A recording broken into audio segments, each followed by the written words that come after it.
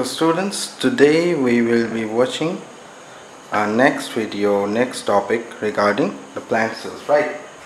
So that was a previously made math test that was given by our students of Biotron Learn.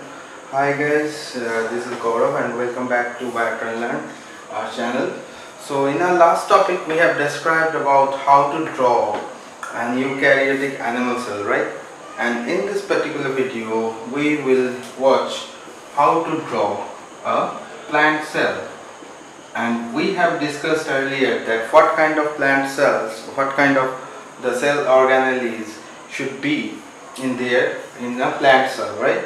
So let's move on, and that's a very easy task. Suppose this is your paper in the middle and we will be starting from here. First we will draw a hexagon, right? That should be in freehand. Okay, so this is our hexagon in here and we have to convert this one into a plant cell, right? Then go for the cell walls. Look how I am doing it. It's quite easy, so you don't have to take it much in a meticulous way, right? So that has to be a free one. Okay, so in this particular case what we are observing, these kind of cells we can observe in the onion pills, right? So this is a very regular kind of plant cell, and what we know, a plant cell consists of a large sized vacuole. Then we would make a nucleus which would contain certain amount of chromatin in it, then a regular mitochondria, and afterwards we will be doing the smooth and rough endoplasmic reticulum in here. The smooth and rough endoplasmic reticulum, right? In this particular case we don't observe any kind of bulky bodies, right? In this situation we get certain amount of dictyosomes, right? And dictyosomes will be in here and they will act as a cisternae vesicle like structure.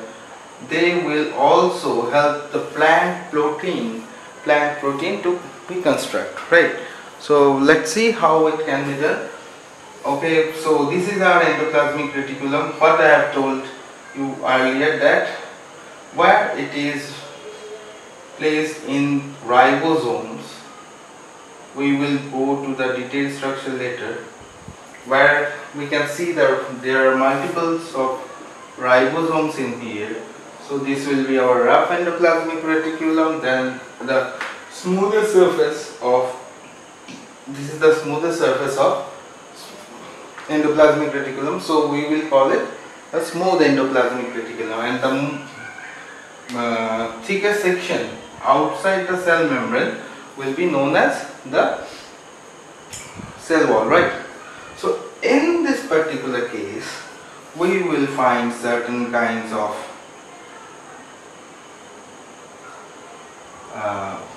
lysosome structures, and afterwards what we'll get, we will get certain microtubules. These microtubules gonna help the plant cells.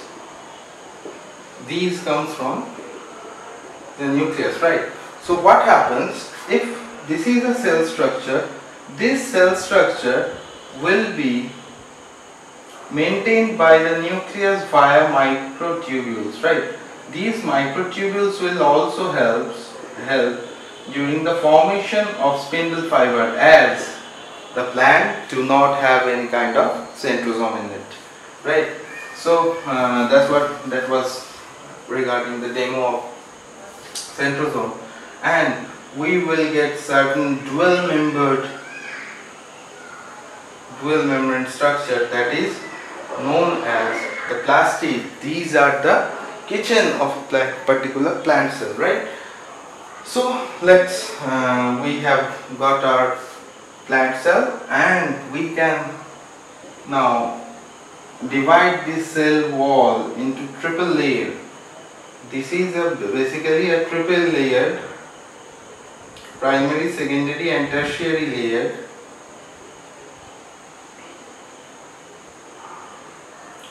cell wall, right? So we will discuss that one in later, but before that one, what we will see that how to level this particular diagram, right? So this is the basic of it. We will wipe off certain places. These will work as the cell junctions or plasmodesmata in case of the cytoplasmic junction, or in case of the plant cells, or in the prokaryotic cells, right? So these are our plasmodesmata. Okay, so that is the basic structure of a plant cell. And now what we're gonna do, we will take it one by one and demonstrate, right? First one, what I have told you, just bring that arrow in a linear section to give it a better look. Okay, so what we have got in here, this is our cell wall. This is cell wall, and that cell wall is divided into three sections: primary, secondary and tertiary cell wall. In between they will have a middle lamella, right? When we will be discussing about the structures of cell wall, we will go through that one. Okay, then what we will have, a vacuole in here. The vacuole is quite large in size, right? Then the lysosome. Okay, the membrane of the vacuole is known as the tonoplast.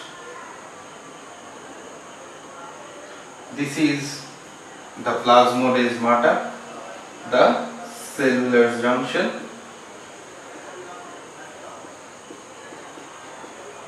And afterwards we have got our powerhouse of the cell, that is the mitochondria. That is the mitochondria. And afterwards here we will get nucleus. Okay, so in this way we will move forward and see what are the other different types of things are there, right? So this is that was cell wall, and the inner lining is known as the cell membrane. This will be known as the cell membrane. Okay, so then we got our cytoplasm in here. Now remember, cytoplasm and nucleus constitutes the protoplasm. So cytoplasm plus nucleus, together we call it the protoplasm, right? So when we will be able to remove the nucleus from the protoplasm, the cytoplasm will be there in the cell sac, right? Okay, so this is our rough endoplasmic reticulum. Rough endoplasmic reticulum. This is smooth endoplasmic reticulum. These structures, this one will be known as dictyosomes. And afterwards we will get